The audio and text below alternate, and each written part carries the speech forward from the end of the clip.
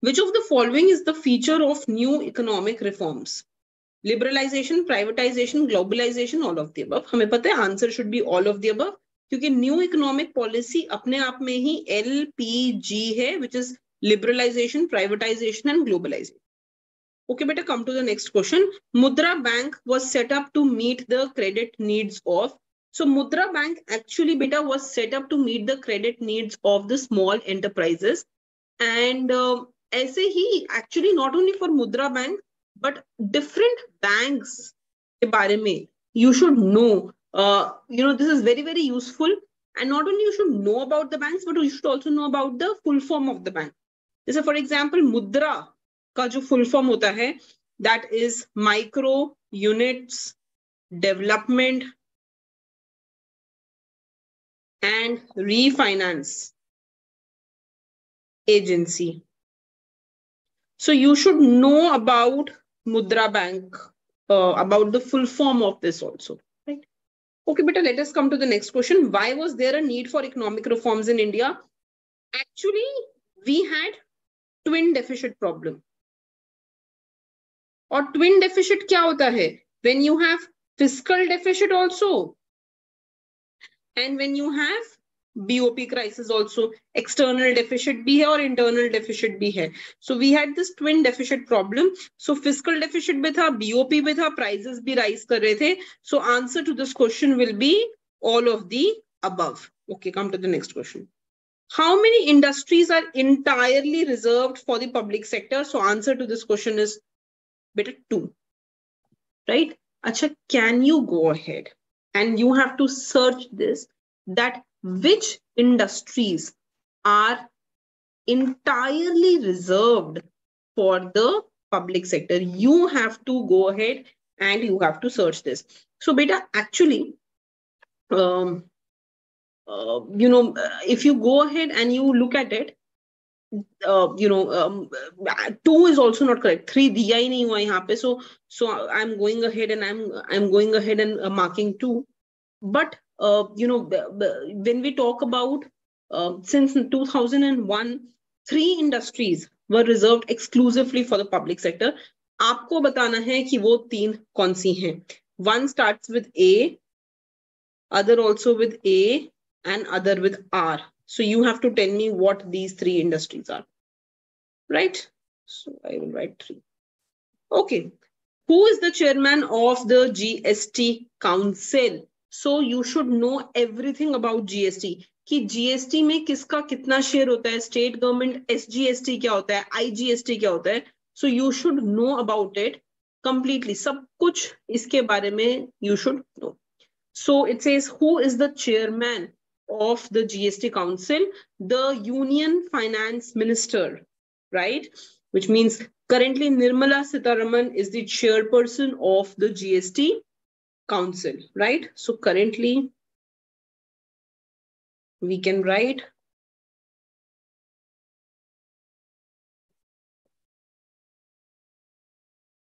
Sitharaman. Okay, fine. New economic policy was introduced in LPG है 1991 में आई थी. The answer is B. Okay, come to the next question. Which of the following is an example of trade barrier जो remove किए गए थे during LPG? So beta, trade barriers is whenever you have import tariff, that's or quota. So tariffs or quotas, these are example of trade barriers. So answer to this question is C. Okay, come to the next question beta. Globalization has posed major challenges for. So globalization से किसके ऊपर challenges आ रहे हैं? Big producer, small producer, rural? None. Small producers, small domestic players are getting affected due to globalization. So answer to this question is B. Okay, come to the next question beta.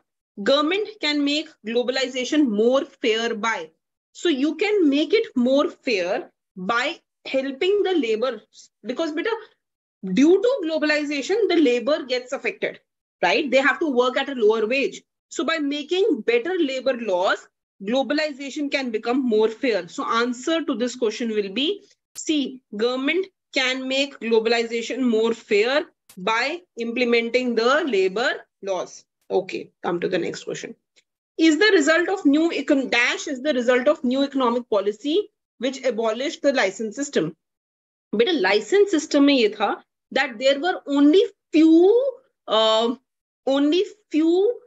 industries जिनको license मिलता था, only they could go ahead and participate.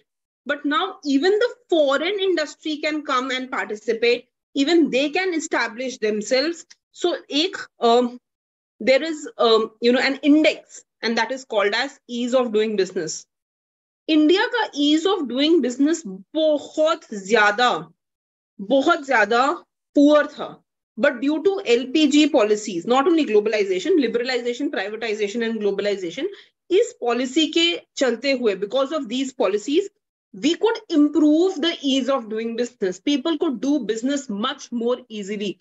The foreign sector could come and could get their foreign direct investments in your country, and it could improve the way that they work within your country. क्योंकि अब हर चीज के लिए आपको किसी public sector के पास जाकर किसी इंडिविजुअल के आगे पीछे करने की जरूरत नहीं थी. So the answer to this question is out of 3 privatization, but actually पूरी policies overall they helped us to kind of remove the license system. But within that it was of course privatization. क्योंकि चीजें privatize हो रही थी, इसलिए उस license system को remove करने की वजह से we had an improved way of working in the country. Okay. Globalization has led to improvement in choice to consumer, of course. You're getting goods from outside also. Quality has improved. Foreign investment is now coming in. So answer is all of the above. Come to the next question, beta. Globalization so far has been more in the favor of course, developed countries. Developed countries always benefit more in the case of globalization. Globalization has led to higher standards of living of जो consumers already high income group में थे, who were earning well. Now they can buy these luxury chocolates, luxury clothes. So उनका standard of living further improve हुआ है. So globalization has led to higher standards of well-off consumers. Okay, come to the next question. How many countries are members of WTO? The answer is 164. But this keeps changing. So you have to go ahead and you have to see what is the latest result of 2023. How many members, how many countries are there as members of WTO? ठीक है, तो ये please देख लेना. जैसे for example WTO की अपनी website, its own website says over 160 member, but over 160 का कुछ meaning नहीं है ना. Exact should be known to you. So जैसे from the latest data that I know, Afghanistan, it became the 164th member of WTO. ठीक है, तो the last member, अभी latest जो 164th बना, that was Afghanistan, who joined in 2016. But 16 से 23 is a big time. So still you should keep checking this information also. Okay, globalization results in inflow of labor from abroad, inflow of capital from abroad, inflow of tourists from abroad. Answer beta is B, and this is called as foreign direct investment. That's the answer to your question. Complement goods will have dash cross price elasticity. What is complementary goods? Beta, suppose tea and sugar, pen and ink. जब pen का price बढ़ेगा तो pen की demand कम होगी, demand of pen will decrease.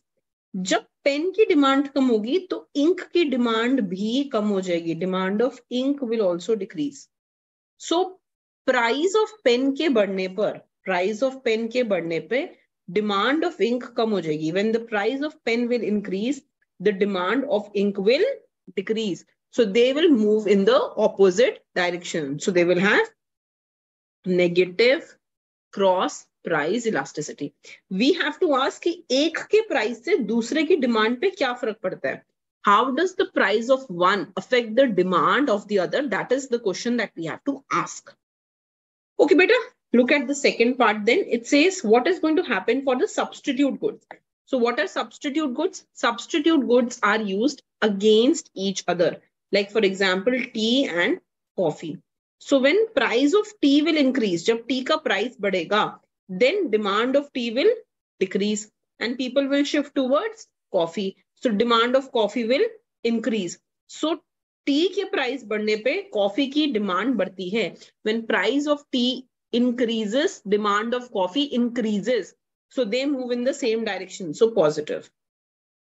So the answer to this question is 2, is the second option, negative and then positive.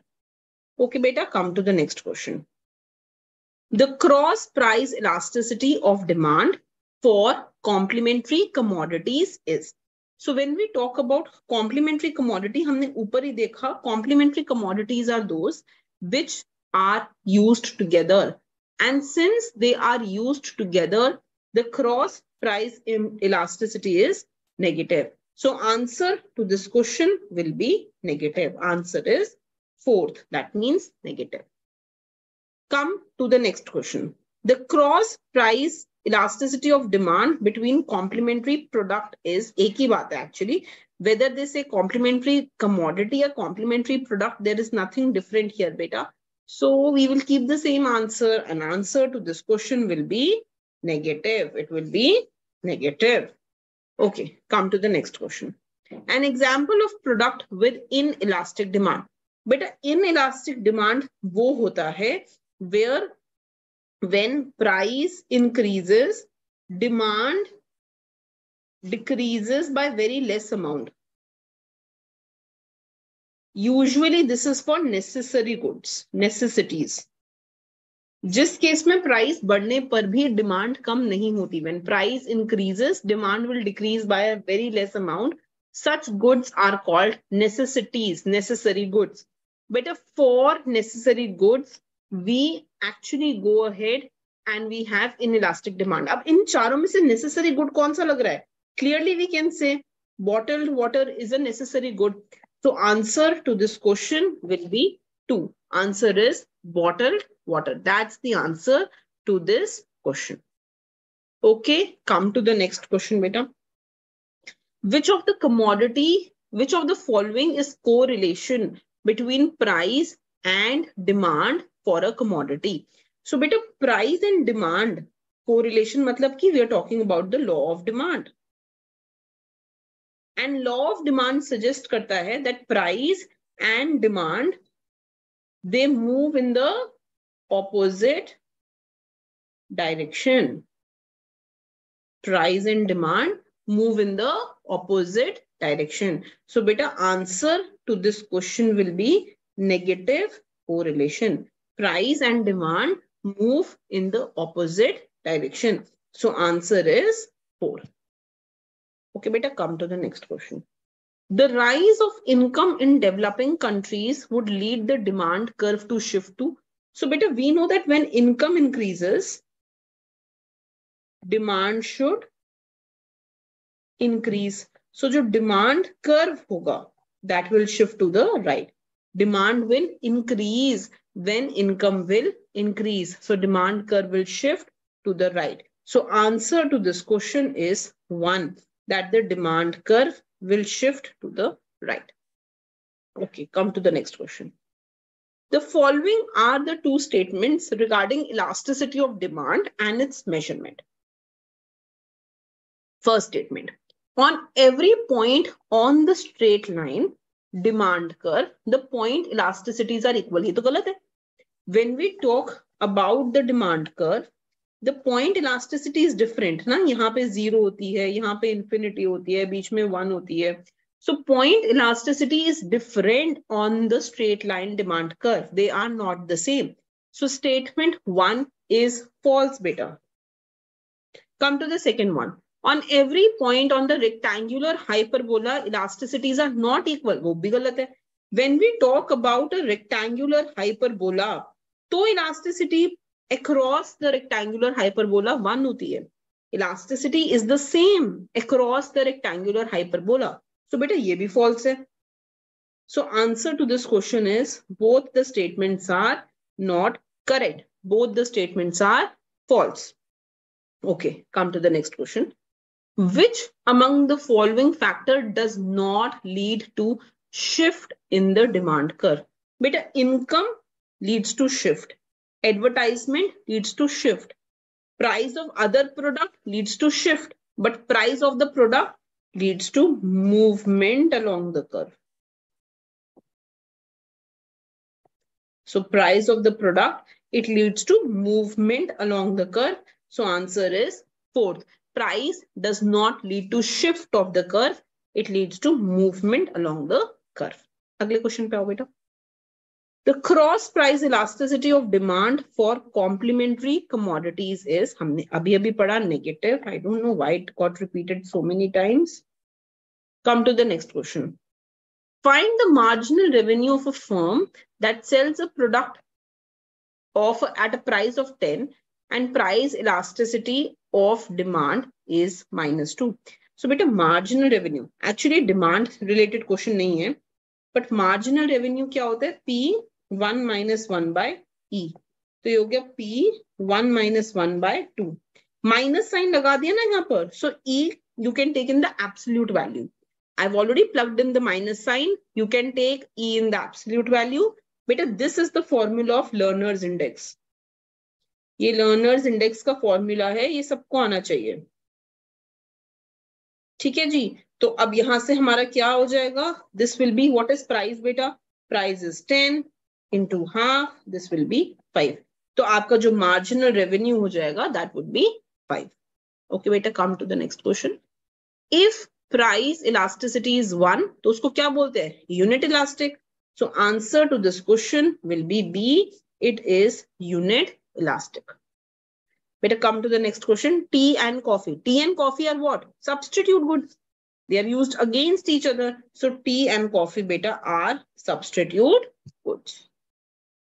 Okay, come to the next question. Demand for furniture is. बेटा furniture एक durable good भी है और consumer good भी है. So it is both A and B. Furniture is both a durable and a consumer good. So demand for furniture is both durable and consumer good. Okay, come to the next question beta. Exception to the law of demand. So law of demand का exception क्या है? Given goods, because they have an upward sloping demand curve. And this itself is called the Giffen paradox, right? So the exception to the law of demand is called the Giffen paradox. Okay, beta, come to the next question. Which of the following is true? ICs slope downward from left to right. From ये left side है, ये right है. From left to right, they slope downward. This is correct. ICs slope downward from right to left. ऐसे तो नहीं बनाते हैं ना? Right? So this is an incorrect statement. Next, it says ICs are convex to the point of the origin of the two axes. Yes, it is a convex. This is correct. And ICs can never intersect. This is also correct. So all the 3 points, 1, 3, and 4 are correct. So this is true. This is the correct option.